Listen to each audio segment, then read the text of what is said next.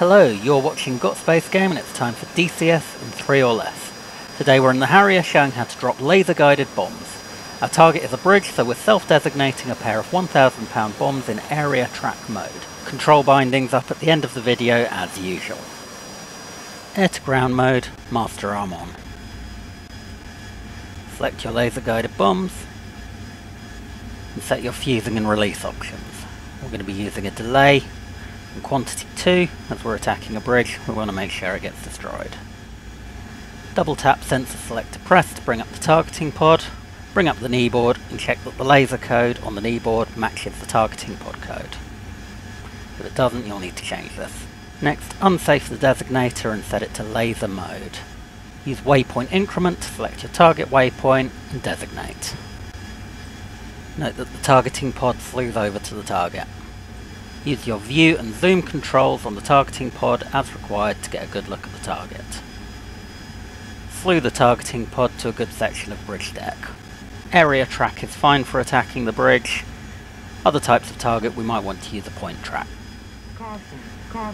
Release the autopilot and turn towards the target. Caution. The master caution activates whenever you come out of altitude hold, so you can just cancel that.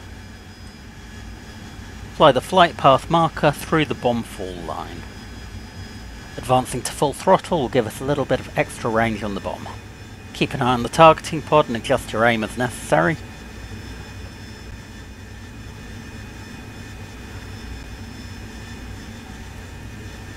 When the release cue appears, press and hold the bomb release button. Pickle. Laser on. You can do that before you actually drop the bomb. Turn away from the target and then begin an orbit to keep it within sight of the targeting pod. Keep making aim corrections with the targeting pod through controls as you do so. A pair of 1,000-pound bombs on target is enough to take out the bridge. If doing multiple drops, always check that the laser is armed and firing before each drop, as sometimes this can reset itself. I've been Dan, you've been watching DCS in 3 or less from Got Space Game.